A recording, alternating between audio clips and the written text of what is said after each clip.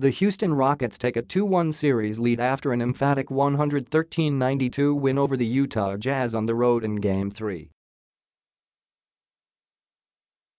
James Harden finished with 25 points and 12 assists, while Eric Gordon exploded for 25 points off the bench, shooting 8 of 13 from the field. Here are 3 takeaways from Game 3. Houston's first quarter flurry. The Rockets were the number 1 team in the regular season in first quarter scoring, and didn't they look like it today? They raced out to a 39-22 lead, with the ball flying around the court as they racked up 10 assists on 16 made field goals in the opening frame. More impressively, they didn't turn the ball over once. This was the most in sync the Rockets have looked defensively, with their crisp rotations, on-ball defense and successful switching, closing every gap the Jazz tried create. Their first quarter outburst set the tone for the game, with the lead ballooning to 38 at one point. Can't stop Capella. There are few bigs that can impact the game on both ends like Clint Capella, and he was in his bag today.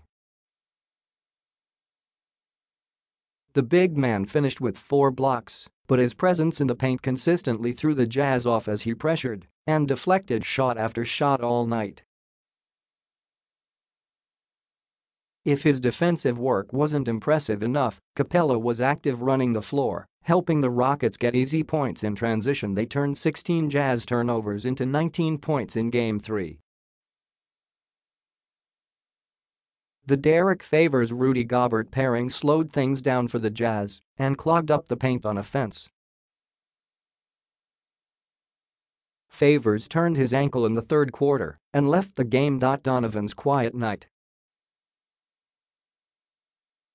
Following Ben Simmons' struggles yesterday, fellow Rookie of the Year contender Donovan Mitchell finally looked like a rookie in Game 3, finishing with just 10 points. It simply wasn't his night as his shot refused to fall, connecting on just 1 of 10 from the field in the first half. He finished the night shooting 2 of 7 from 3 and 4 of 16 from the field. While Mitchell had an off game, credit must go to Houston's defense. Trevor Ariza was draped over Mitchell like a blanket all game, forcing him into difficult looks. When the Jazz forced the switch, Capella and Ariza worked in tandem to keep Mitchell away from the rim. Without their young star firing, the Jazz couldn't find much offense anywhere else. Joe Ingles cooled off from 3, finishing with 6 points, and the Rockets refused to let Rudy Gobert finish any lobs or get anything clean at the rim. Mitchell began to get his jumper going at the end of the third quarter, hitting back-to-back shots, but it was all too late by then.